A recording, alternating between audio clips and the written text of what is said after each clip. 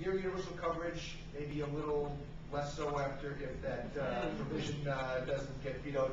But there was one study that found that Medicare coverage, right, the healthcare coverage for the elderly in this country, that when people got Medicare coverage, which is a near universal program for the elderly, it was associated with reductions in racial, ethnic, and socioeconomic health disparities.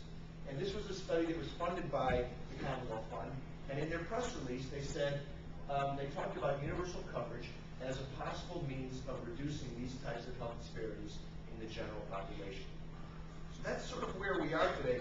You know, we're trying to figure out, does universal coverage actually reduce health insurance? So the good news is that we know that the uninsurance rate for all Massachusetts residents is 2008.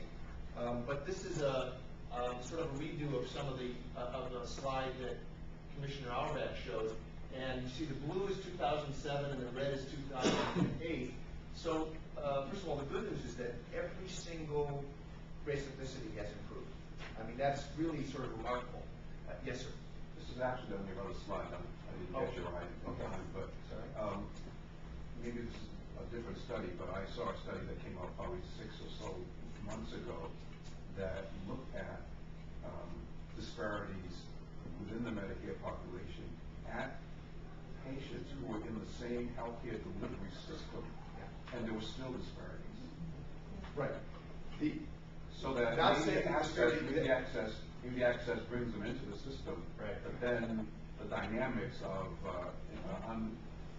unequal treatment appears to continue to operate. So I didn't put up the data for the study by Dr. McWilliams.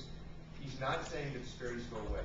Right. He's saying that they're reduced, exactly. But they continue to exist enough for them to identify it as an area of concern. Right. And I think that's, you know, one of the points which I think a lot of the research is saying is that insurance alone does not eliminate disparities.